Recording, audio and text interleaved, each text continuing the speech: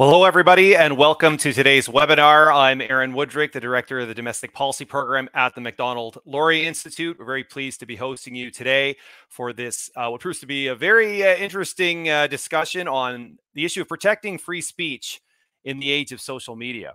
And to do that, I'm joined by two eminent experts in the field. We have with us Konrad von Finckenstein, a Senior Fellow at the C.D. Howe Institute, and Peter Menzies, Senior Fellow with the Macdonald-Laurier Institute. Gentlemen, thank you very much for joining me today.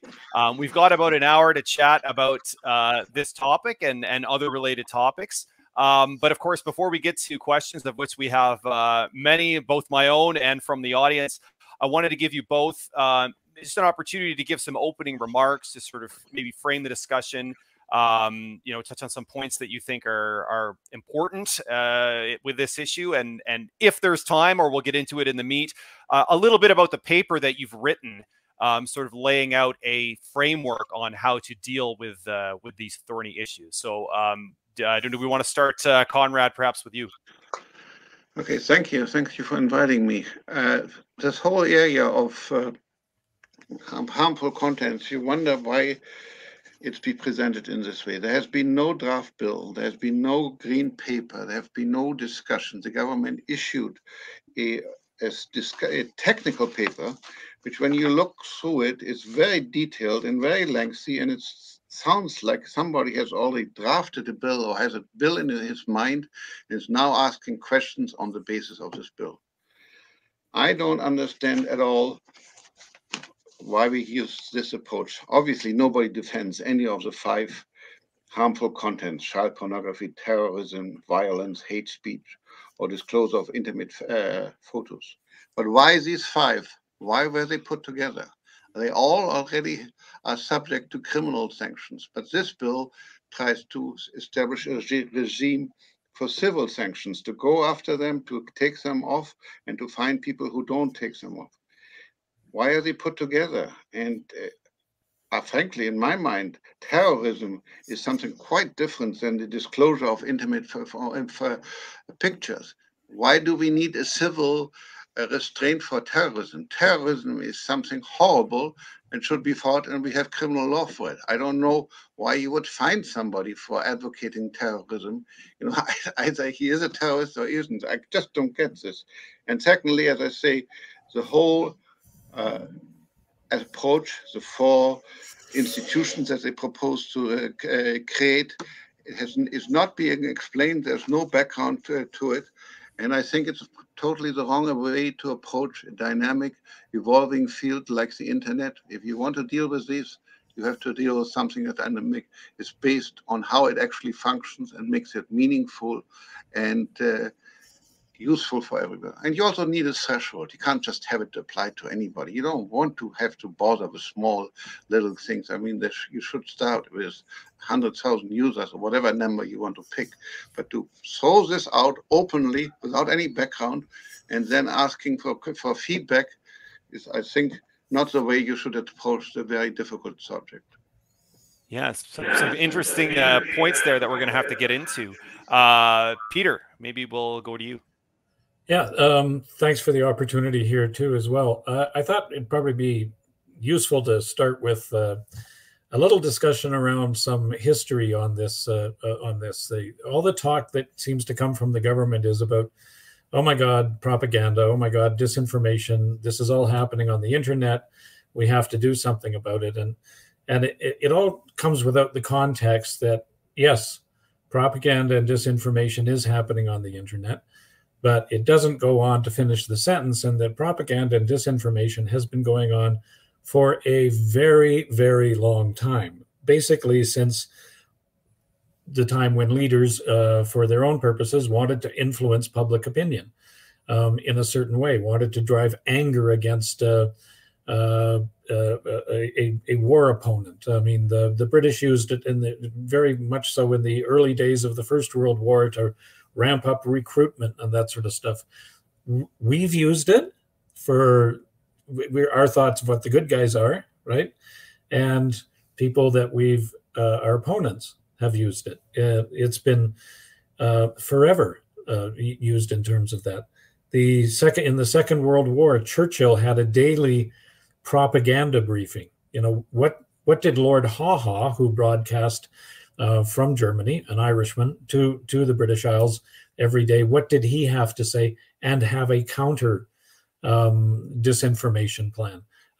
Churchill used his own disinformation. People dropped leaflets telling people that soldiers had, you know, been defeated or had surrendered, etc. This has always gone on. Now, I get that the concern is with the internet that it happens so fast, right? The internet happens so quickly that it scares people. But I think what people forget is while disinformation can get out and spread on the internet very rapidly, so can the countermeasures, right? So can the counter spin or whatever it is that you want. And, you know, when you get into this, what is disinformation? You know, I mean, boy, oh boy, oh boy. I mean, politicians themselves are a pretty good source of disinformation from time to time, you know, about what somebody else said and what somebody else didn't do. And it's kind of funny to listen to them talk about, oh my goodness, there's disinformation going on out there. So anyway, I thought that would be kind of a good place to start.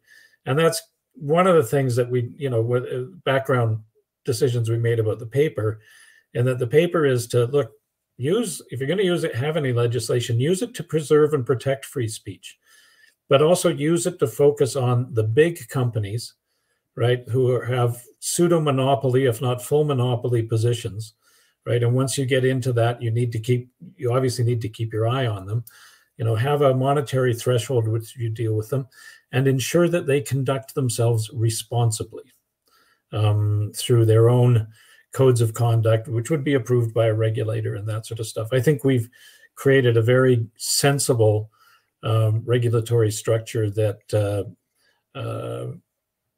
minimizes harm and maximizes security of civil rights, such as free speech. Okay. Well, maybe we can explore that a little bit more, Peter, and then I'll go back to you, Konrad. If you could sort of sketch out what you see the government's approach as being, and how the approach that you had, Konrad, in your paper, what are the key differences there? What is it that you think about your approach that sort of strikes the balance better between, you know, dealing with these harms, as the government puts it, and protecting free speech? Well, I mean, it's hard to say specifically what the differences are because the government hasn't introduced any legislation on online harms yet. But the rhetoric around it was certainly last year, right? We're going to bring the hammer down here, right? We're going to bring an end to this, and then you use these 5 horrible things against which there are already laws to protect us from, right? And I mean, a cynical approach might be that, well, they're using that as the Trojan horse within which they can smuggle other things in that they really want to do, right?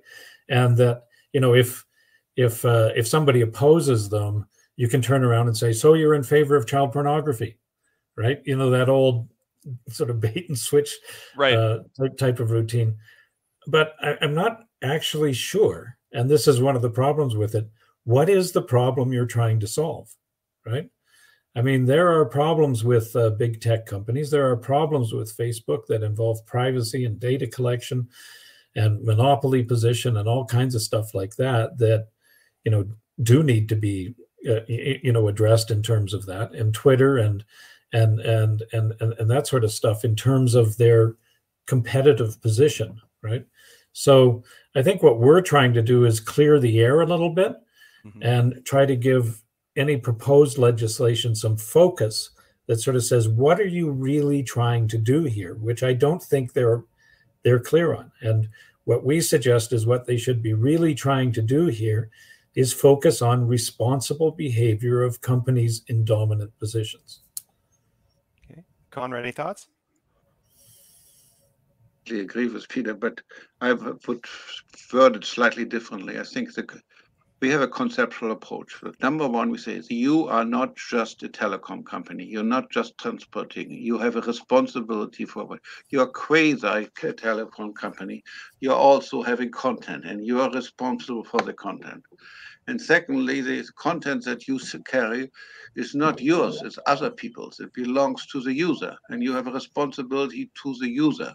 And with regard to that information, here, we try to analyze an analogy to banking and saying you have a fiduciary duty for the information that you carry, etc.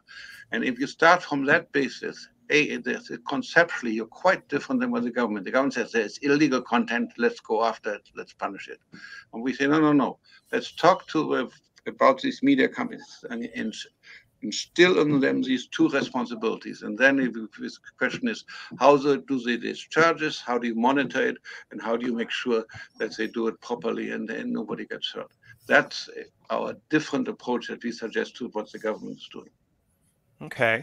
I guess to clarify then, would you think it's fair to say, Peter, that your paper is an attempt to sort of reconcile, I mean, these are private entities, private businesses, but at the same time, there's the public square argument, right? Like there's online discussion, there's a discussion going on that impacts the public. There's public discourse that increasingly takes place on these platforms. And so while they're not, while we're still understanding that they're private businesses, you want to impose additional obligations on them that reflect the fact that they have this, I think as Konrad says, sort of fiduciary duty. I guess the question I have then is, if we recognize the public square argument, doesn't that open the door to the idea that that is where the government really needs to enter to sort of regulate content? And what is the concern? I mean, if we have to pick between who's going to regulate the content, people may not trust the government, they may not trust the platform itself. How do we sort of square that circle? How do we make sure that we're not having either the government or the platform sort of be overzealous in policing the content that appears on the platform? Well, yeah, I mean, as private companies, they've been able to create their own rules of engagement when you sign on, and the cost is for free, right? There's no real transaction there financially, but there is a transaction that you agree to the terms and conditions, right? So you agree, even though nobody reads them, you nevertheless agree that you will not post pictures of yourself naked on Facebook or Twitter. And, you know, Facebook has its sort of nipple rule and those sorts of things. So there are guidelines in terms of what they've been able to do for themselves. As they've grown into relatively dominant positions, though, which kind of creates an additional duty of care, I guess. And one of those duties of care is, if you're going to regulate speech, and they do, right? You know, they're trying to protect people from getting bullied and harassed, and it can be severe. The swarming that can take place on there, the deplatforming, the consequences of that are really, really nasty, right? So that's one of the things that you want to go after, right? Is making sure they protect people, that they have codes of conduct that prevent people from being swarmed, that allow people to build walls. And I mean, some politicians now, you can only respond to something they say if they follow you, for instance, and those sorts of rules. The government's role, I think, should be largely restricted to overseeing those, making sure perhaps with those large companies that there's some sense of consistency between them, but understanding the nuances of their individual business models, but also making sure that they don't use their platform as a bully pulpit for one type of politics or another. I mean, this has always been one of the roles of regulation in terms of radio and television in the history of there, is preventing an individual owner or an individual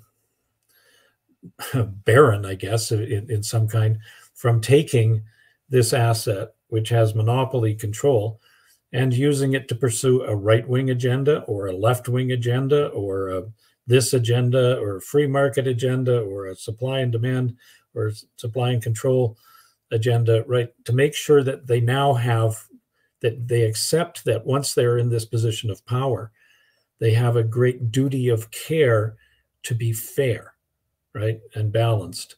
And the government oversight that would be provided, at least in our suggestion, is to make sure that they do so, and in a very transparent way. Okay.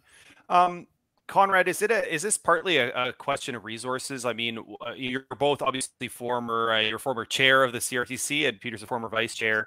Is it a question of resources? I mean, is it just sort of a hopeless cause for government to want to micromanage content on these platforms? Is that the reason that it's better to have the platforms themselves manage this, because it's just not something that the government has the ability or the resources to do? Well, even any kind of regulation, what you try to do is achieve the best result with minimum resources, obviously.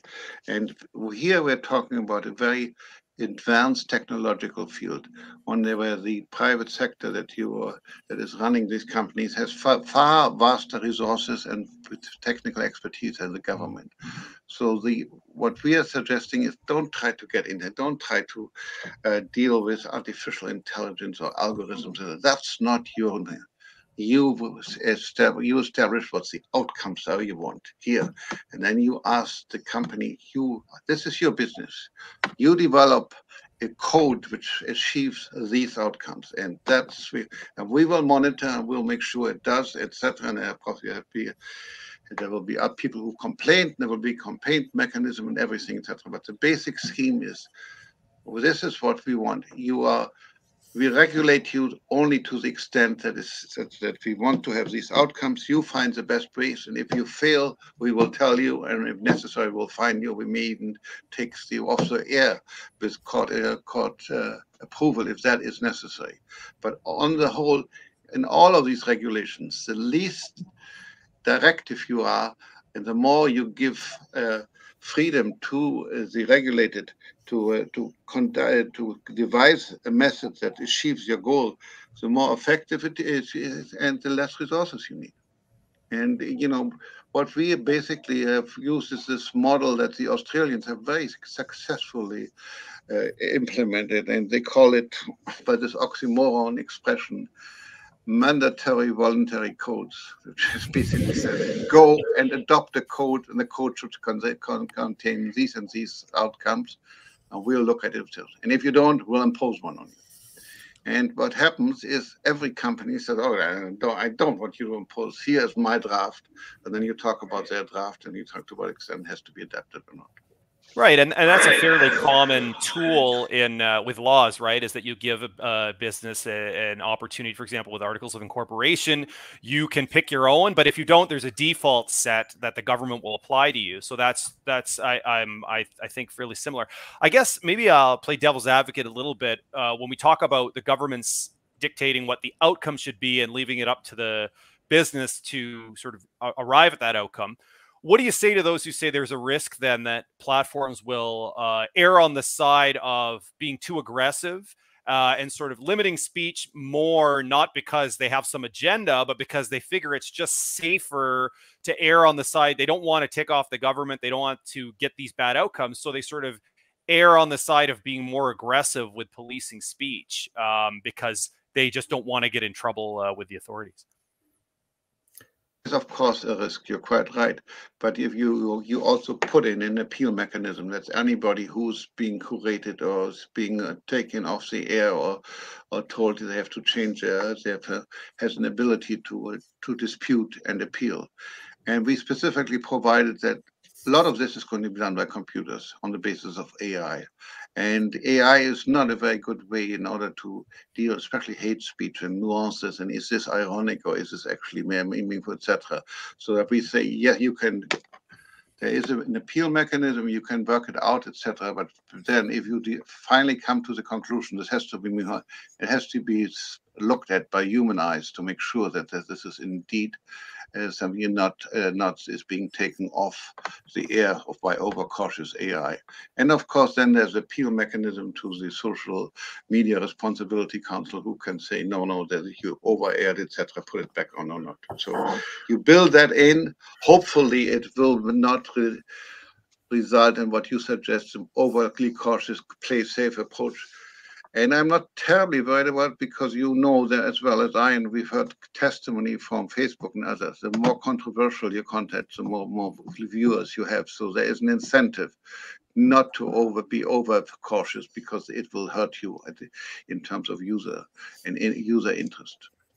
That's a very interesting point that I don't think has been raised enough, which is that if there's an incentive on the side to please the government, the countervailing incentive is, as you say, there is a strong commercial incentive for them to still invite speech that might not cross the line, but is, maybe one want to call it, spicy speech, because it's good for business.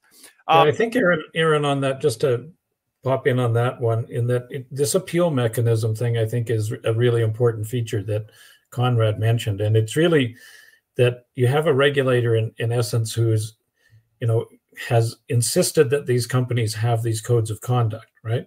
But when it comes to appeal, the regulator is not the prosecutor in this sense. The only thing the regulator is going to prosecute is the companies for not being in compliance with their own code, right? For showing an imbalance, or misconduct's too strong a word in terms of that. But I mean, I don't want to abuse an analogy, but like it said, it's more the citizen's defense attorney than it is the citizen's the crown attorney in this scenario. And I think that's a fundamental difference between that and the original concept that got rolled out in the Public Policy Forum paper led by Rick Anderson, where it was, we'll have a digital safety commissioner, and we'll have 24-hour takedown notices, and boom, boom, boom, and we'll be patrolling the web to find out who's doing this and that sort of stuff, and we'll be intervening. And there was no due process in that.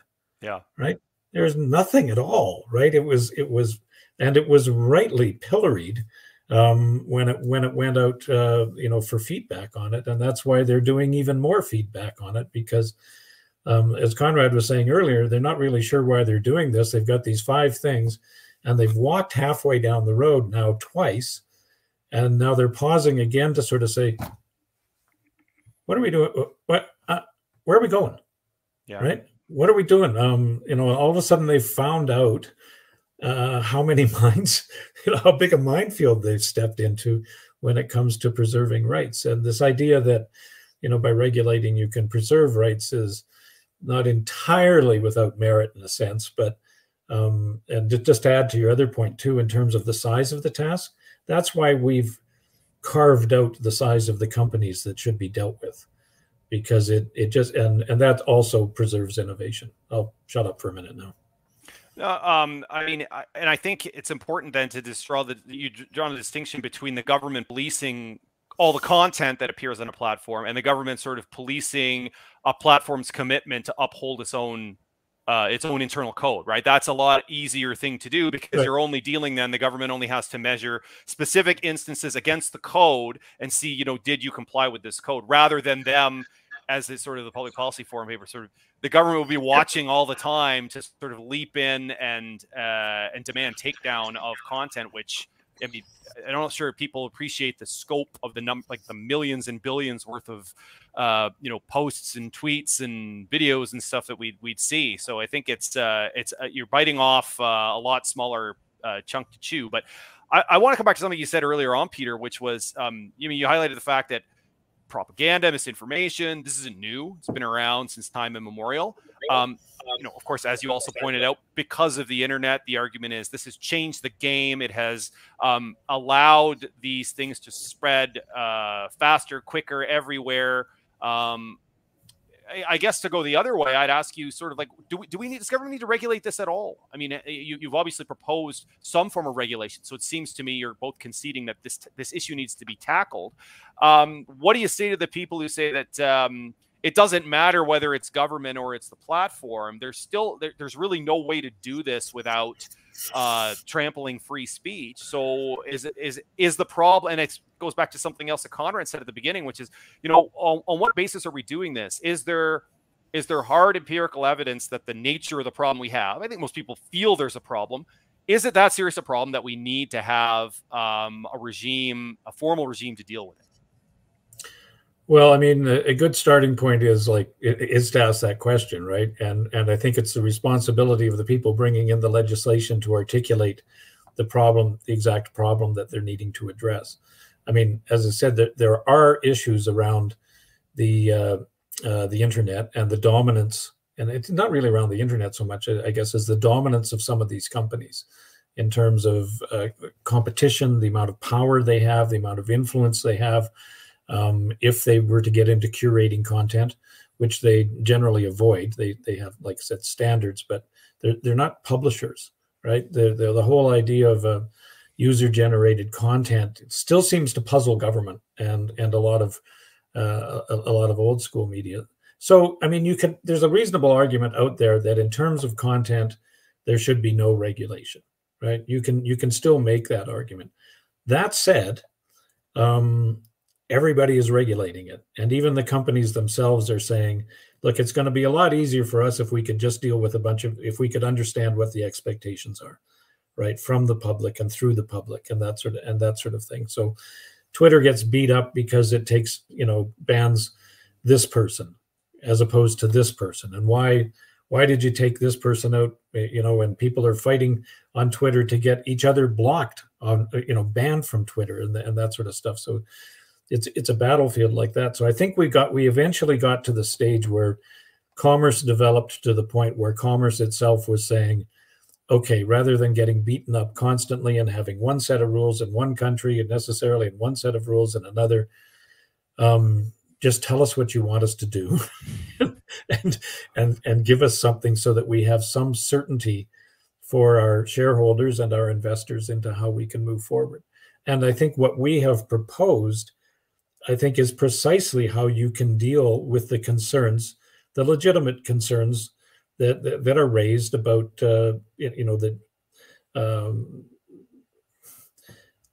reputational harm that people try to inflict on each other online, that the companies can mitigate that, but at the same time keeping it at the center of it.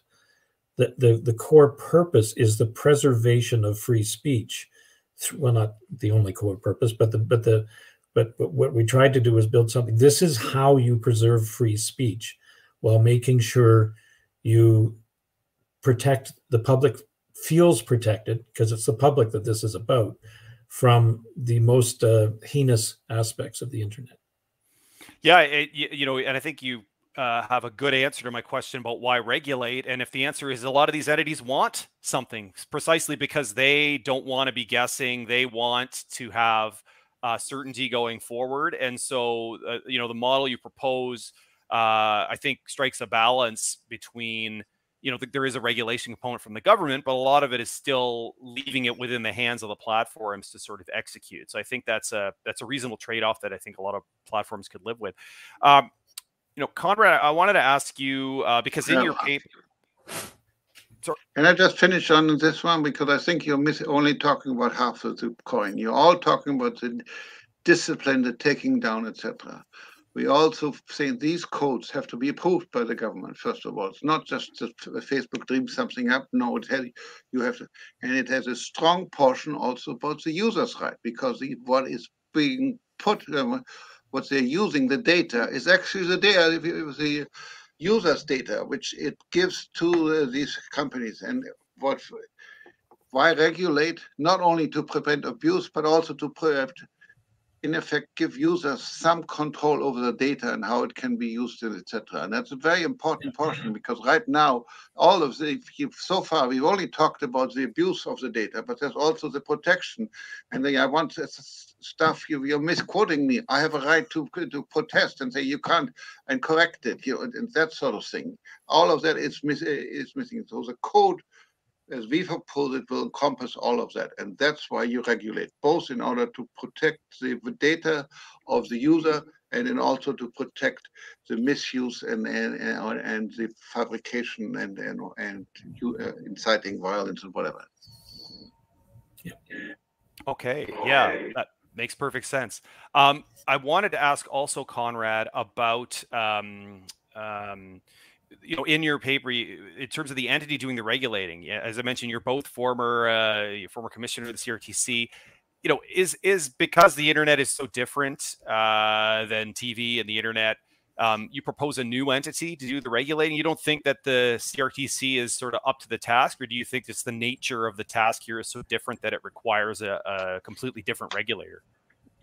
Two reasons why the CRTC. And number one, it was born as a broadcast regulator, and to this day, broadcast is the number one concern nowadays. They never really have grasped the internet and have seen themselves as somebody who's dealing with the internet. They see themselves as a broadcast regulator who also does telecom. Secondly, the people who are there are appointed by governor and council on criteria that I have never understood and has never been made public and is nowhere. What we wanted to do and what we said here, we need three people who really understand the technology. We want three people who understand rights, and we want put three judges, retired judges in there, so they make sure there's due process and they look at these things in the proper form. And that's by specifying the type of people that should be on the Social Media Responsibility Council. We hope we will achieve a knowledgeable and fair resolution of disputes. I don't think the CRTC, the way it is right now, can do it.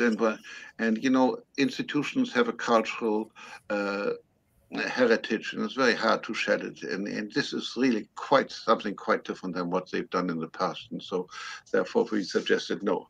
Let's deal with it. This is the internet. This is a new world. It's the center of our new digital age. Let's have the proper body concentrates on it and made up, as I said. Yeah, no, exactly. Just to back Konrad up on that, it's like it's been frustrating to watch this process where you think you can regulate the internet by amending something called the Broadcasting Act and giving control of it to something called the Canadian Radio Television Commission in terms of that. Like people have to get their heads around the fact that the internet is an entirely new technology. It requires an entirely different frame of reference. And as Konrad said, institutionally, you get your own culture. This gives an opportunity to build a culture specific to the needs, a council appointed with the skills required for the needs. And there's no way the CRTC could do this without considerable institutional reform. I mean, Ian Scott, their current chairman, gave a speech the other day that said, we can do this. Well, we're going to use the tools that we've used for the last 50 years, which is just kind of jaw-dropping, right? Because it's like such a giveaway that you think that the tools you used for the last 50 years are going to be good for this one, right? It's what a giveaway. Well, it's when you think about it, the fact that it just was sort of assumed when this topic came up that the CRTC would be the one to deal with it is in itself a mistake, right? Because the internet, while there are elements of things that take place on the internet that appear similar superficially to like broadcast radio, because you can access news, you can play videos, it's fundamentally a multi-way medium, right? Whereas radio and TV is you as a user receive stuff you listen to things on the radio, you watch things on television, but the internet is completely different in that there's user participation in all these platforms. And that's, of course, what's giving rise to all of these new concerns, because we didn't have that before. So it is an open question. Yeah. I wanted to sort of touch on, because you touched on this in your paper, Peter, how are other countries dealing with this? Obviously, Canada is not the only one that has these concerns.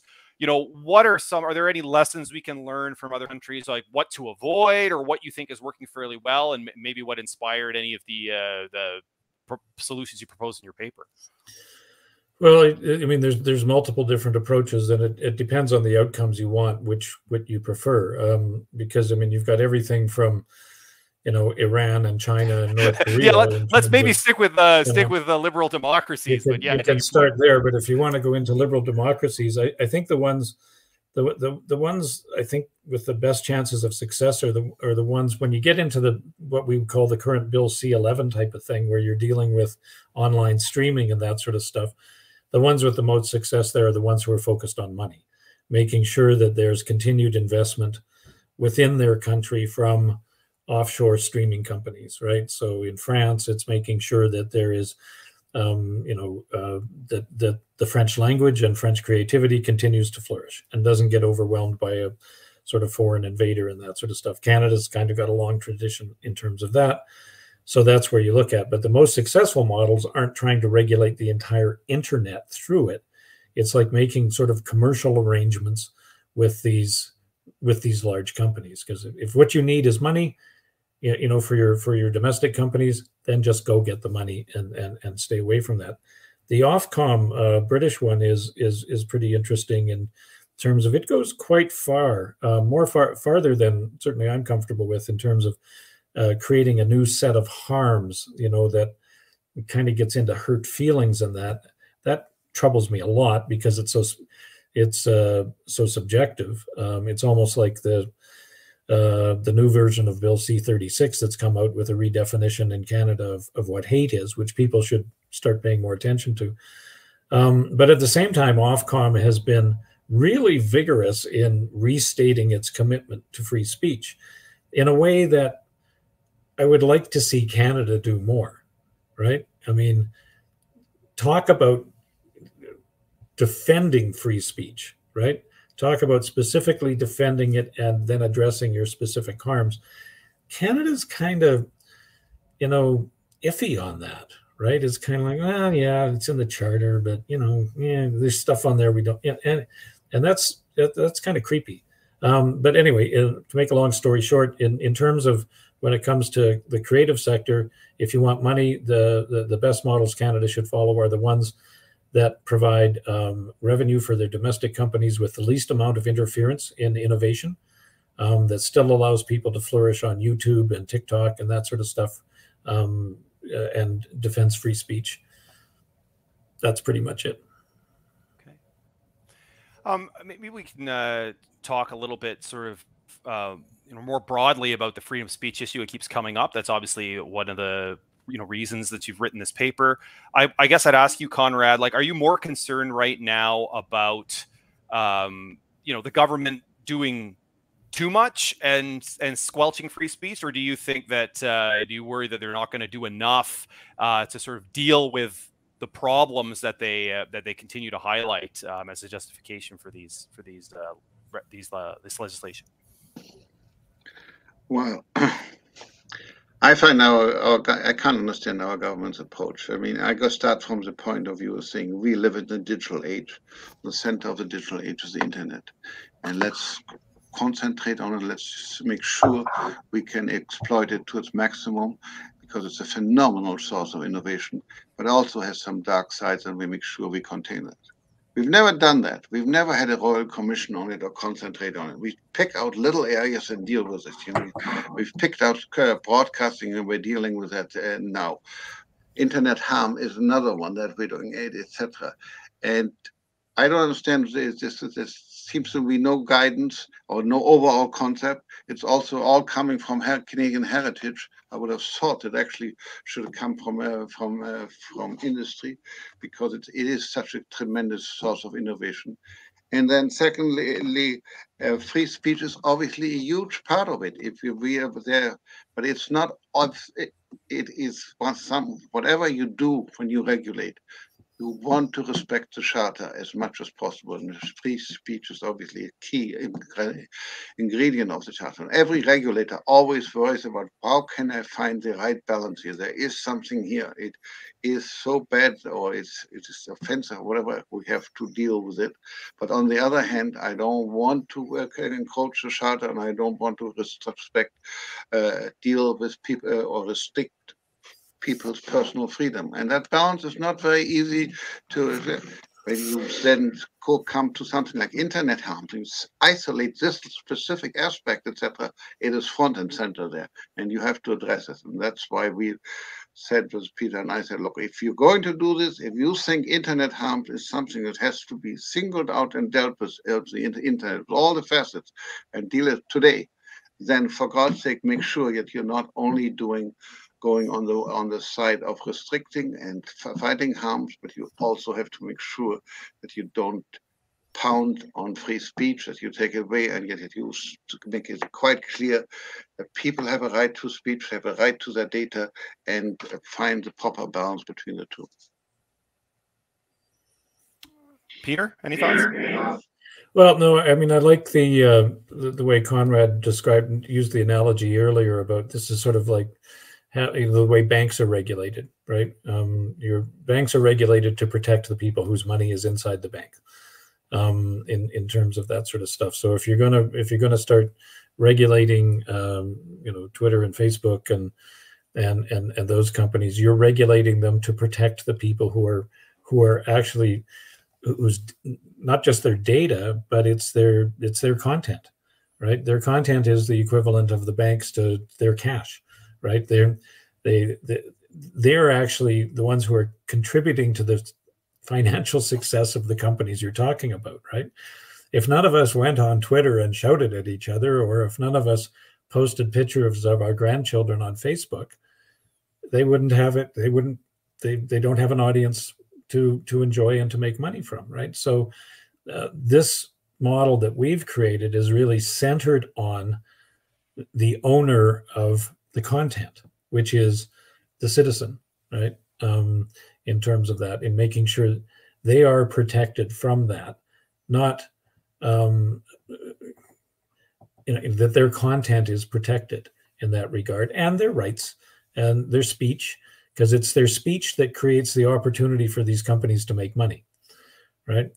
Like that's the tricky part when you talk about it. Like for these companies, like they are incented, yes, to perhaps, there is that incentive that you talked about earlier to perhaps over-regulate, right? In anticipation of fear of some sort of government sanction, right? But at the same time, they depend on people's sense that they are free to speak their minds to sustain their business model, right?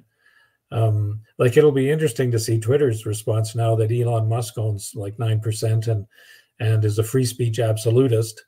He's on their board now, apparently. And he's on the board. Well, you own 10% of something, you're going to be on its board.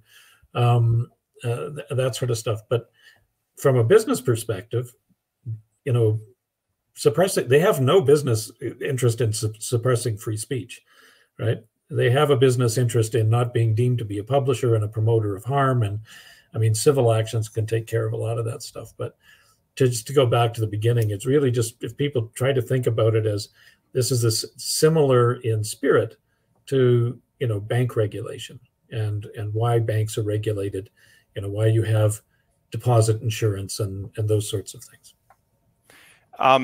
I want to go back to something else you said earlier too, Peter, about you had a concern that, sort of Canada is not being vocal enough about defense of free speech. Like you mentioned how at least Ofcom in the UK, they may be going further than you like, but at least they seem to be quite vocal about the importance of free speech. Do you think that that's a particular problem here in Canada relative to other places? I mean, obviously it's in the charter. Most Canadians, if you ask them, will say they support free speech, but do you get the sense that in 2022, there's a lot of buts, more buts after that? I support free speech, but, and if so, is that justified because the internet has sort of changed the game in terms of what's harmful and what we need to worry about being harmful? Or, as you say, are there, there's already laws to deal with these things, and it's just a matter of updating the remedies we already have to meet the internet? Or do we need new categories of speech that's we need to be wary about and completely new tools to address those new harms? Well, I mean, I can recall being at the CRTC, and from time to time you'd have these discussions would arise about the appropriateness of certain content with broadcasters. There was a sort of watershed hour after which before which certain content shouldn't be shown, and it actually only applied in Ontario and Quebec because of time differences. It just didn't apply elsewhere. And the response from broadcasters was generally, well, if people don't like it, they can turn it off, right? It's not an illegitimate argument. I don't like this program, I'm not going to watch it. I don't like this. I don't like the fact that this network showed this program, so I'm not going to watch it. Yeah. People are free to make decisions, right? There's an aspect of individual freedom that needs to come into this. If you are afraid of what will happen to you if you go on Twitter, right? Do like 90% of sensible Canadians do, and don't go on it, right? Like, and this is more plausible now, right? This is more plausible now. Yeah, politicians and media populate it. I mean, the purpose of Twitter is really to influence media and make them think that this is what most people are thinking about today, so they will do that and that sort of stuff. But, you know, what is it? 20% of Canadians have some sort of, you know, have signed into Twitter, but on an active daily basis, the percentage is pretty small.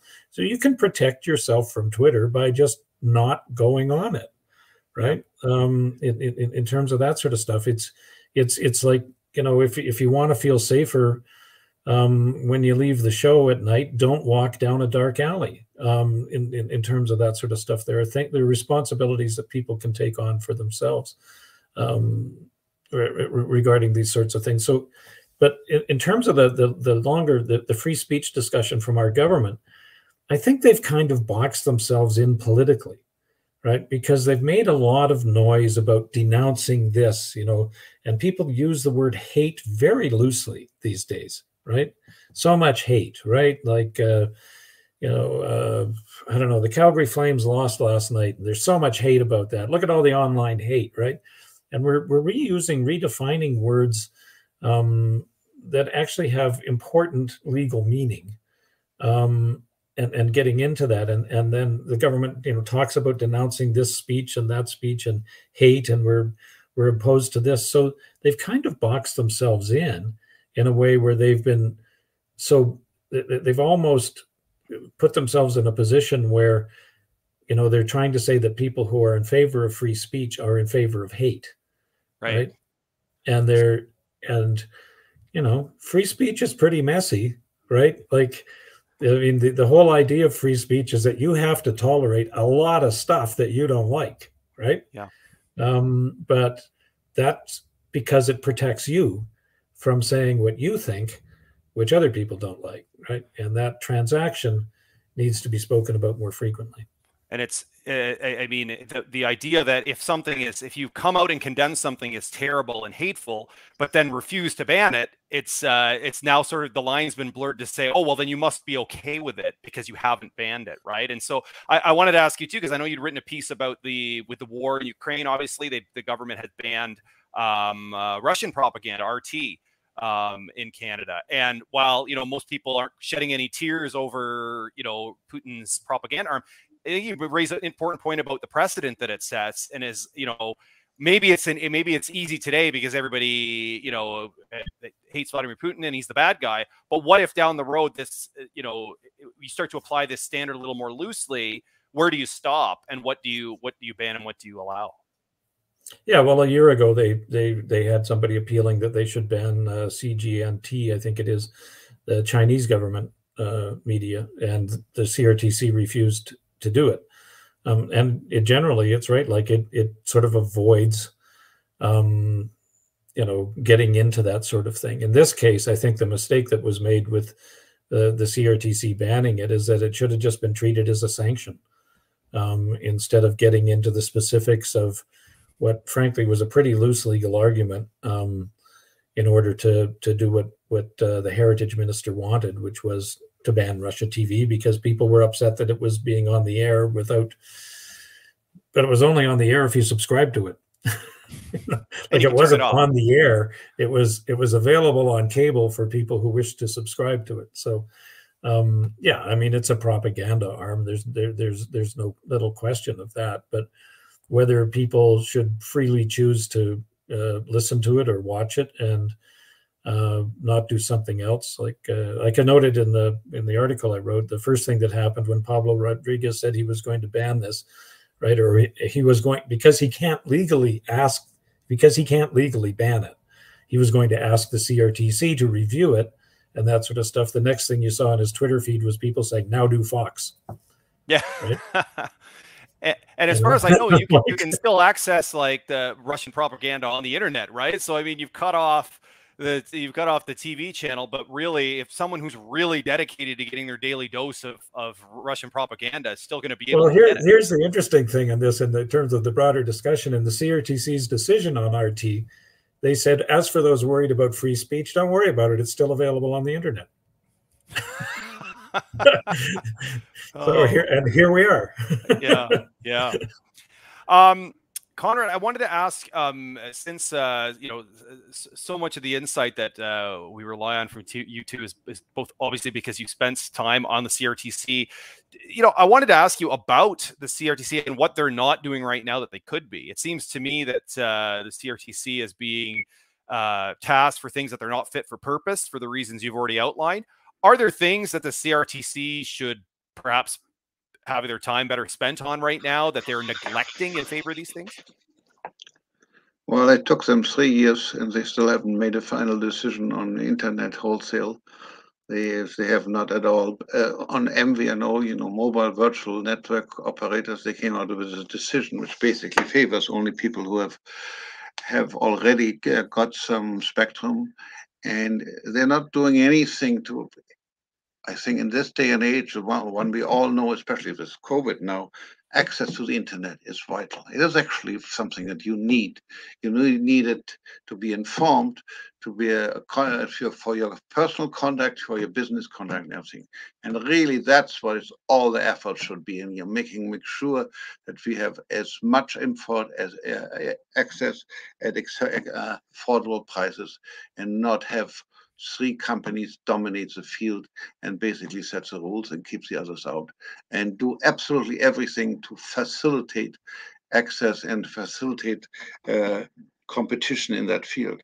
But no, they're worried about television. They were worried about RT, you just mentioned now, and they can't wait to get Bill C-10 on their time in order to deal with streamers, etc.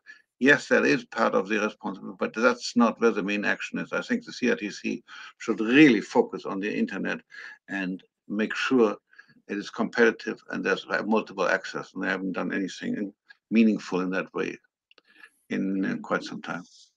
Yeah, that's interesting because there is an infrastructure and sort of affordability things that CRTC could be seized with, but instead the focus is all sort of on content, when in fact, as you say, the platforms themselves are better positioned to deal with the content issues. So yeah, another case of time not spent on not keeping your eye on the ball. Peter, I wanted to come back to you on codes of conduct again, on sort of the idea is under your paper, the platforms come up with the codes of conduct, the governments sort of approve them. What are you seeing right now in terms of platforms? Are there any platforms that have codes of conduct or developing them, or anything that you've seen that are promising, that you see as sort of fitting with what your paper proposes? I know the government here obviously has not set up this exact regime, but do you see platforms moving that way anyway? Like, are they already, to an extent, they can do it themselves anyway without having the government approval on the other side? So I just didn't know if there's anything out there that you would cite. Yeah, no, there's companies do it already with their you're in violation of, you get warned or you get banned to be off Twitter because you're in violation of our codes of, basically I'm not sure if they use the term exactly, code of conduct. And here it is. You can go and read it. This is how the standard of behavior that we expect you to do, in terms of you cannot abuse people racially, you cannot blah blah blah. Facebook has gone a step farther in the past year, and they developed basically their own sort of appeals commission, their own oversight body, right? Which they, lots of sort of snickering about how independent can that be, right? When this huge corporation, assigns you this task. But the very first report they came out with, criticized Facebook for a lack of transparency in its approach to why people were taken down, or why Aaron got cut off Facebook and Konrad didn't, and that sort of stuff. And they also actually, it illustrated that body, and it's interesting to follow, right, some of the issues they deal with, because they act as an appeal body too, right, as an internal appeal body with certain issues. But the volume of issues that they're dealing with is just, you know, in the first quarter, they had 250,000 issues to deal with, right? Complaints or something like that. So the idea that, you know, that public policy forum group came up with, that somehow you could create this digital safety commissioner who would be patrolling this and making decisions and doing that in any sensible way, or, I mean, the volume of staff you would have to have, it's just unimaginable, right? But you look at the companies doing it themselves, they can still, because they can hire tens of thousands of people within their, if they needed thousands anyway, within people to moderate and make judgments on this content. It's significant. So they are doing a lot on that themselves. I mean, one of the things, you know, our proposal creates is somebody who oversees the overseers in terms of that, and makes sure that that's all done fair. So there's some reasonable models evolving, because the companies have a business interest in making sure that people feel safe in their space, right? People used to go to Facebook because that's where you found your old high school buddies, you know, your old high school girlfriends, or your old, you know, university roommate, and that sort of stuff. You posted family pictures and pictures of your grandkids, and then it became more political, and people start dropping off and they go to Instagram, right? Most people don't like to be in a room full of shouting, right? Unless you like shouting, and then that's all that's left. Well, right? unless, yeah, exactly. So I think there are certain market incentives that are moving things in the right direction as well. Well, that's an interesting point. We've only got a couple minutes. I wanted to put one last question to you both about a related issue. It's to do with Canadian content and the government's sort of initiatives to sort of protect Canadian content. Obviously, a smaller country like Canada, we've always taken a sort of a bit of a protectionist approach to ensuring a certain level of Canadian content, whether that was on TV, on radio. I guess sort of just wanted your broad thoughts on, you know, is this same approach viable when it comes to the internet? Do we have the same kind of content concerns? And can the same type of regulatory approach where you set sort of quotas and minimums, is that going to work in an online environment the way it works for radio and TV? So, Konrad? No, it's a short answer. You can't do it. In the broadcasting world, you had a spectrum scarcity. Things came over the air, or later on over cable, and you regulated, and you said you can only put something on there unless you play by these rules. You need a license, and you need to do A, B, C, D. You need to spend that money, etc. And we were very inventive, and we created a whole regime, and we created a lot of good Canadian content, no question about it. But now that you have the internet and anybody can go on and present, etc., it just doesn't apply anymore. Streamers are, you can still squeeze them in, because essentially you are there, you want to see a film, you just now decide at the time you want to watch it. Rather than be appointment television, you want to watch it at 10 o'clock at night or something, and you have the option to do it. But you still have to be a subscriber, and you have to pay. And we can say, yeah, well, if you stream, you are in effect, we treat you like a broadcaster, and therefore these rules apply. And that's what C10 or C11 now is trying to do, in a very ham-fisted way, but that's what we're trying to do. But apart from that, what's going on in the internet? How are you going to? How are you? What framework are you going to force people to adapt? They don't need your permission to go on the internet, unless you want to have a regime where they say nobody may go on the internet in Canada unless they do ABC, and if that's not, no internet service provider in Canada is allowed to carry you, you don't have this controlled environment. So therefore, this whole model of broadcasting doesn't apply. Pretty definitive, Peter. Yeah, no, it is. And I mean, Konrad mentioned this earlier. So I mean, that, you know, like, what are we even, if you back this up a bit, right, and think about it, here is 2022. We have this brand new technology that is forming the foundation for how we do our business, not just our broadcasting and our speech, but our commerce and our healthcare and our education system and that sort of thing. It's huge, right? It has a huge commercial impact. It's the probably the primary transportation network in the country, right? In addition to railways and airlines and highways and that sort of stuff. This is where our commerce takes place these days. And we are trying to regulate it through the Department of Heritage, through this really narrow broadcasting lens, right? Like, it's crazy. There was an opportunity here when they did the Broadcasting and Telecom Legislation Review panel, and there were some good recommendations on telecom and institutional reform for the CRTC in there.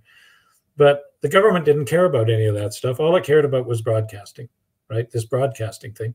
So now we have the internet, I mean, going through heritage. I mean, and I mean, broadcasting is a part of the things that are similar to broadcasting is a part of the, but a really, really small part, right? It's like this thing happening today about online, Facebook and news companies, right? News is a really, really tiny part of Facebook's business. They're not really interested in it, right? And that sort of stuff.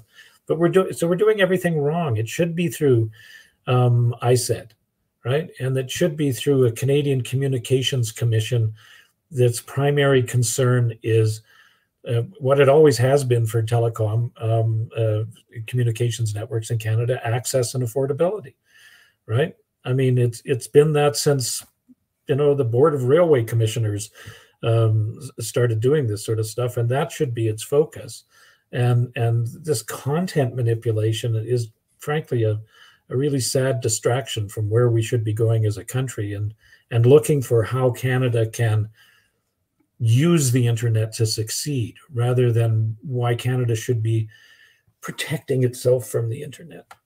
It's sad. It's all sorts of digital first broadcasters, or people, we call them broadcasters, who are using the internet very successfully internationally, without any government support, without any systems regulating them or favoring them, etc. So the ingenuity of Canadians is immense. And if you speak to them, they say the last thing we want to do is be regulated. Yeah. Yeah, imagine that. They're doing okay even without government support. Who would have guessed? Yeah. That can be pretty scary to governments. Yeah, they don't want to feel unneeded or unloved. Listen, this has been a great chat. Thank you very much for joining us today, Peter Menzies, former CRTC Vice Chair and Senior Fellow at Macdonald-Laurier Institute, and Konrad von Finckenstein, who's a former Chair of the CRTC and a Senior Fellow at CD Howe. Thanks so much. Their paper can be found on our website, Macdonald-Laurier.ca. And thank you to our viewers for joining us, and we will catch you at the next webinar. Thank you. Thanks.